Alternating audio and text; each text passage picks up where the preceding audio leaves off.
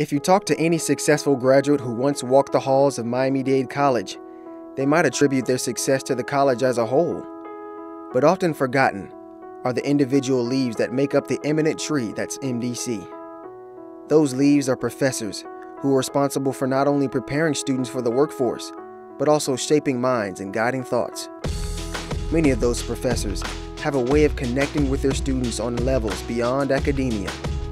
I spent a day with one of those dedicated professors, Associate Professor of Mathematics Alina Coronel, who I found to be quite a comedian and one of this year's gifted. Yeah, it's kind of scary because you go out, you meet somebody, they're like, oh, what do you do for a living? So I'm like, oh yeah, I'm a teacher. And then, next question is, what do you teach? And I'm like, oh geez, so I'm like, I teach math. And you never get, oh wow, I did real well in that. It's always, oh, I really am not good at that.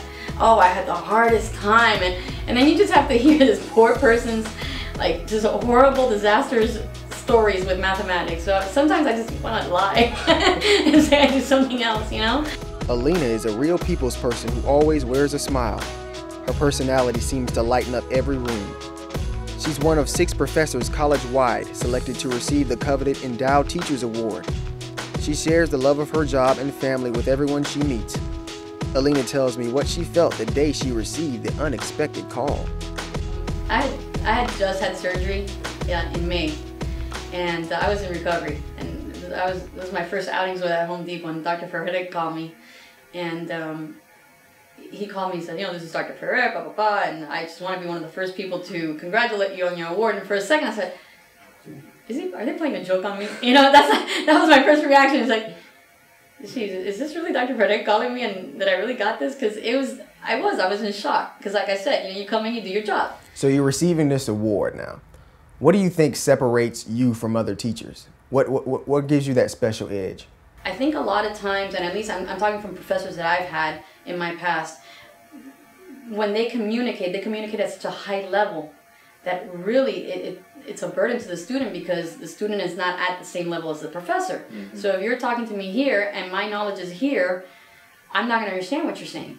So what I try to do is I come down to the level I think they're at, and I communicate with them using the same lingo as they use between each other, like when they explain things to each other, as a basis. So how do you keep your students motivated? How do you keep them interested in math?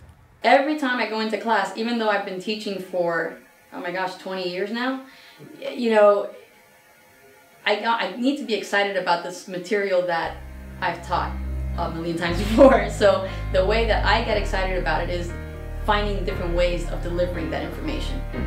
Change is a word that describes Alina's teaching methods and the effect she's had on the lives of many of her students. She tries to be a role model to her students, many of whom are burdened with problems going far beyond the equal sign. By stepping away from the podium, Alina shows her students that she too overcame obstacles. She's a confidant who demonstrates that victory is within the mile of an education. I can't tell you the amount of times that students come to my office to talk to me about everything but math. And I think that's even more important than, quote-unquote, teaching your topic. Because if you're there for the students in that capacity and they feel comfortable enough to come and talk to you, you're a resource for them, not just in math, but in life, Alina loves her job and spending time with her family and colleagues outside of MDC. They have barbecues, eat out frequently, and go on bike races. And as for future aspirations, I enjoy teaching math. I think in the future, I would even enjoy more teaching future teachers.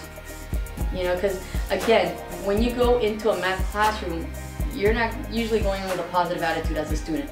And I'd like to change that.